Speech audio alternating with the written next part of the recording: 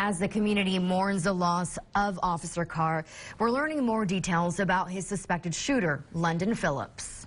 He was looking for an officer to kill. Take a look at your screen. It's this man, London Phillips, who Fayetteville Police Chief Mike Reynolds says murdered his officer Stephen Carr Saturday night. Evidence shows that Officer Carr was ambushed and executed while he was sitting in his patrol vehicle. During a press conference held Sunday, Chief Reynolds described the moments after Carr was found shot dead.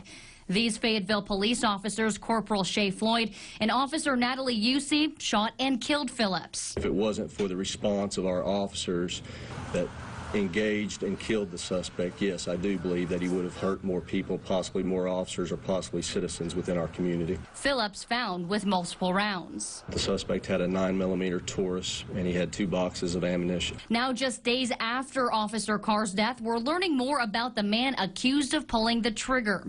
A Jackson, Missouri native who has previously had a run-in with Fayetteville police. In December of last year, the suspect was we had a call on the suspect impersonating a police officer. But his criminal record dates back even further to October 2012. Court records out of the Palm Beach County Sheriff's Office in Florida reveal Phillips was charged with domestic assault on October 2nd. In a victim's statement, Deborah Cox wrote this letter. It reads in part, "London, my son, has been on a psychotic roller coaster toward me all evening."